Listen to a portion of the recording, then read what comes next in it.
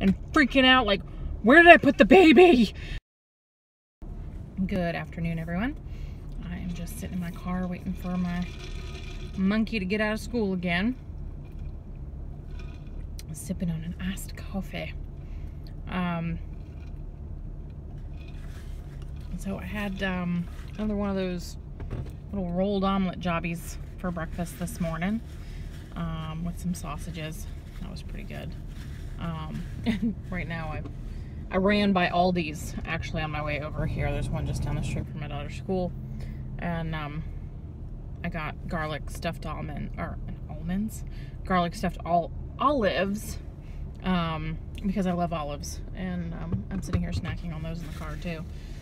Tonight for dinner, I think I'm probably gonna I've got a spaghetti squash that has been sitting on my counter for a couple of weeks. My folks actually went out of town and my mom had it, and she's like, I got this spaghetti squash, you want it? We're leaving. I'm like, okay.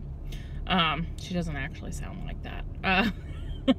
But she did give me the spaghetti squash. So it's been sitting there for a while now.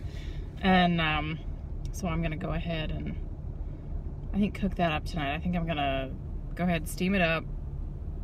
Spaghetti squash are real easy. You just cut them in half. I scoop out the seeds first. You don't have to. You can just stab them all over with a fork, throw them in your microwave, and cook them for like 10 minutes. I think the seeds give the meat of the squash a weird taste. Could just be me. But I go ahead, I cut them in half, and I scoop. They're hard, they're like a pumpkin. So, but you know, I scoop all the seeds out first, and then I put them face down in a little bit of water, and steam them for, I think I stab them, but then I steam them for, I think 10 minutes. Yeah, I think I usually do about 10 minutes. This one's kind of a smaller one. I might do it for like 7 and then test it. But then what I'll do is I'll scrape everything out, and I will actually, rather than leave it long strings, because I'm going to try and feed it to the whole family, rather than leave it long strings, what I'll do is I'll go ahead and cut it up so it's in small little pieces, so it's almost like rice-a-roni or something like that. But I'm going to do, I've got some like mild Italian sausage, and I don't have marinara, but I have like a can of crushed tomatoes, so I'll season that up. I'll make my own sauce. It's pretty easy. So, and then you just mix everything together, throw it in the oven, and bake it for like 20-30 minutes. You're not cooking anything. That you should cook the sausage ahead of time. Squash is already cooked. You're just basically letting everything sort of marry and get happy together. All cheesy and melty. I got some mozzarella and stuff. Parmesan. I couldn't think of the word. Parmesan cheese. Yes, I get the green canister. But yeah, I got some Parmesan shaker stuff, and I'll mix all that together and just make it all lovely. But I've wanted like pasta, like not pasta, but like something Italian type flavor lately, so I figure I'll do that. That'll scratch that itch. So, you know, the winter squashes are a little higher on the carb count. I mean, they're botanically, technically they're a fruit. We treat them like vegetables, but botanically they're a fruit. It's like tomatoes and cucumbers and summer squash. They're all the fruit of this plant. They just happen to be fruit that aren't sugary. But yeah, so I think I'm gonna do that for dinner tonight. I'm all manner a hot mess today. I gave up on like trying to wash my hair, and I look horrible because it's been raining on and off. There's no point. You can go outside for 2 seconds and it rains on you and ruins your hair again. So I was just like, screw it.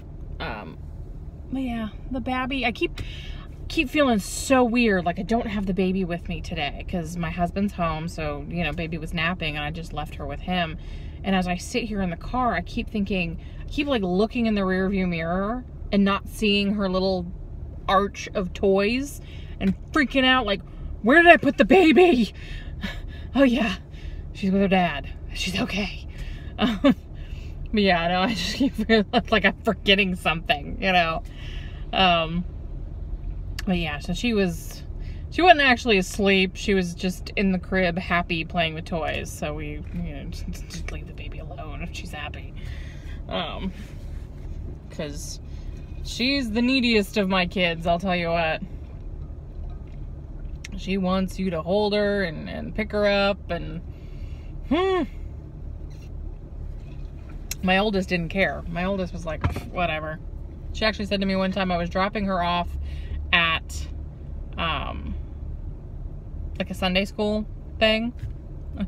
She was in like preschool, so I took her potty before she went, and she's in the stall, a little leg swinging on the toilet, and she's like, okay, mommy, you can drop me off at class and go wait in the car. I was like, is that what you think I do? It's like I just drop you off and wait in my car? Yeah. I'm like, no, honey, I have my own thing that I go and do. Oh, okay. Oh, it was so funny. Anyway, but yeah, so I think I'm going to do the squash thing for dinner tonight, and I'll show you that. I might videotape it. You never know. Wouldn't be a bad idea. It's been crazy the last few days, and I've got a lot of content to upload. I think I may just skip a couple videos that I've done, and I'm just like, oh, I hate doing that though, but you get so far behind, and it's like, why would I even bother posting that anymore, really? But yeah, so looks like the hurricane has passed on for the most part, and the sky's clear. Like, I'm seeing blue skies now. But it's hitting the panhandle really hard right now. I'm working insurance, so, you know, hurricanes are one of those things that it's not good for anybody. Always worry about people too.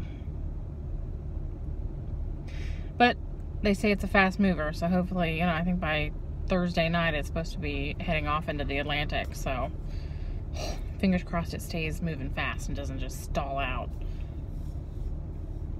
I think it's going to be picked up by that front that's coming across now, but let's hope.